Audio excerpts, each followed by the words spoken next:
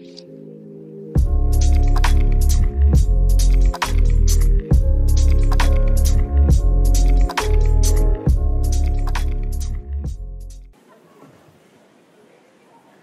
everyone! In today's video we would like to take you to Eyüp Sultan district, and even though it is a very well-known district among the tourists, we would like to show you some other interesting little places that really worth a visit when you're coming here. So let's go!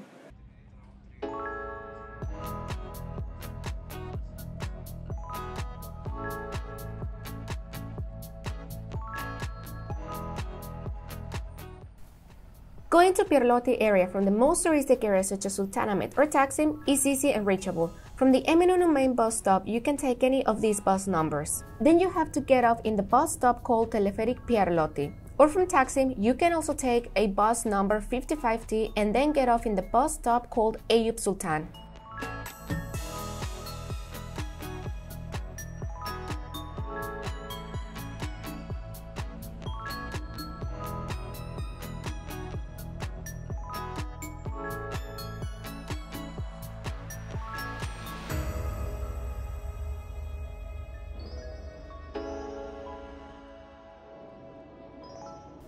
The cable car per person is a bit less than 3 Turkish liras, which is the same price as any other of the public transportation in the city, and the ride lasts about 2 minutes. Remember that the cable car can be paid with the special card for the public transportation in Istanbul, which is called Istanbul card, and for that we already have a video about it. You can also find the video's link in the description box.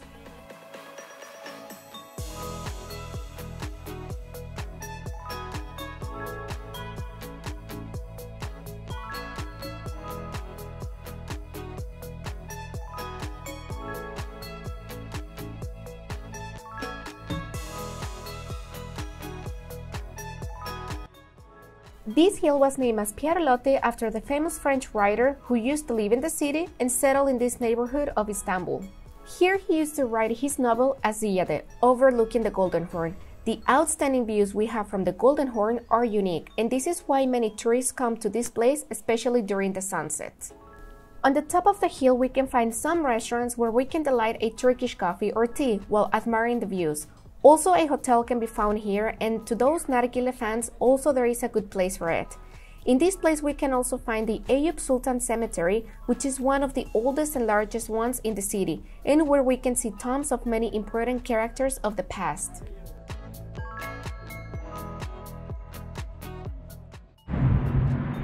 This is a very nice place to come and see the beautiful views that we can have from Istanbul, especially from the famous Golden Horn. I totally recommend coming to this place either very early in the morning, so that way you can take the cable car which comes all the way up here, because going up on your own by foot it can be a bit exhausting, especially during the summer. So if you come here, just do it very early in the morning. We arrived here today, it is a Sunday, so we arrived here around 10 a.m. and it was already a bit crowded. We had to wait in line about 10-15 minutes to get in the cable car, and right now we just drank a coffee, tea and everything, and right now we are going down by foot. So here you will enjoy it a lot.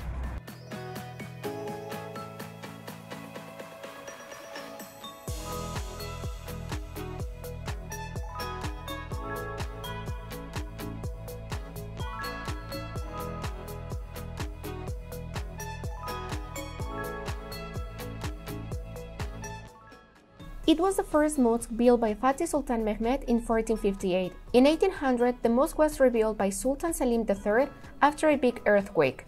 The Ottoman sultans, after gaining access to the throne, used to have their sword girding ceremonies here.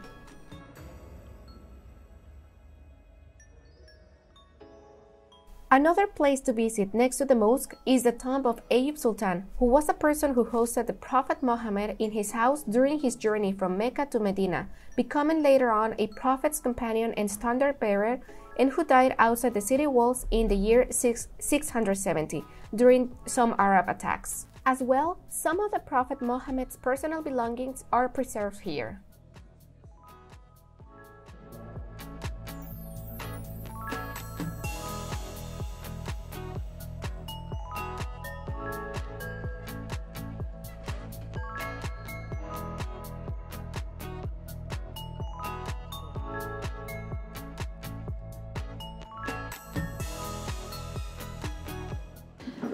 after going up to Pierre Loti Hill, now we have decided to come to this place, which actually this is one of our favorite places to eat here every time we come to Eyüp Sultan neighborhood. And this Turkish traditional dish is called vide. So this is some sort of pide, and we really enjoy it. Actually, before I used to live around this area, so every weekend or something we used to come here. So if you would like to try something different here in Eyüp Sultan, we definitely recommend it coming here.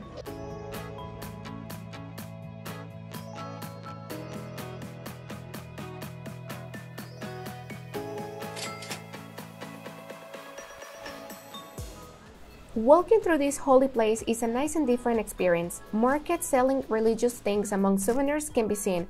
Also, photogenic old Ottoman houses can be found, and to those photograph lovers, this is a great place to take amazing pictures. Also, during the Ramadan period, this is a great place if you really want to experience something different and something unique, which is much more local, and we can see many pilgrims coming from other cities of Turkey and even from other parts in Istanbul.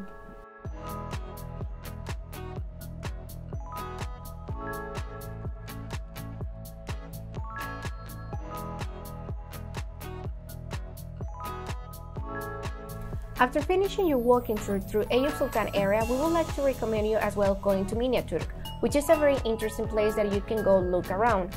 And right now we will show you how you can get there from this area.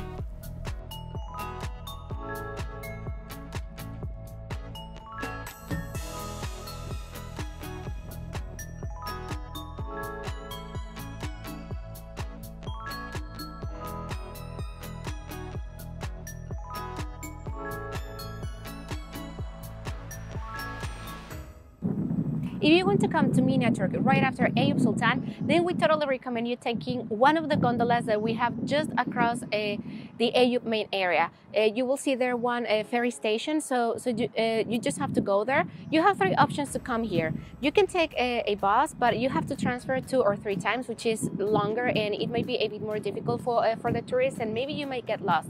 The second one is that you can take a ferry there, but it doesn't depart that often, so that's why you have to wait minimum half an hour or even 1 hour. But we have found another way. There are some little gondolas, as the one that we have right behind me, and those ones, they will take you there just directly to Miniaturk for 35 liras per gondola. It doesn't matter how many people are going there, it's just 35 liras per gondola. Or you can take another one which costs only 250 liras per person, and they will just cross you through the Golden Horn, and then from here we will take another bus. So this is the way we will show you. So the easiest ways for you will be taking a gondola from Eyüp Sultan ferry station all the way to Miniaturk, or you can do what we are doing. Once we arrive to the other port called Südlüce, cross the street outside the port. Take any of these buses, 41 ST, 47 Ç, or 47 at the Südlüce bus stop.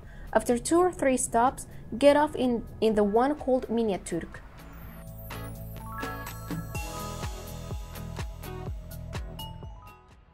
This place brings together the rich architectural heritage of civilizations that have ruled and left their marks in Turkey.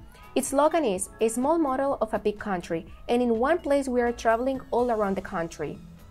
135 places in total are shown here, 62 of which are from Istanbul, 60 from Anatolia, and 13 from the Ottoman territory outside of Turkey, including 2 of the 7 wonders of the ancient world, such as Artemis Temple and Halicarnassus Mausoleum. Also, a free mobile app to this place is available in the App Store and Google Play. Just look for it as Miniaturk and you can install it to your mobile devices, where you can also find the audio guide to each place in 9 different languages, including English, Spanish, Arabic, Persian, German, or even French, so as maps of the place and other activities to do or areas to see. The entrance fee for foreign tourists is 15 liras, and it can be paid in cash or with credit cards. Foreign currencies aren't accepted. The museum is open between 9 a.m. and 6 p.m. every day.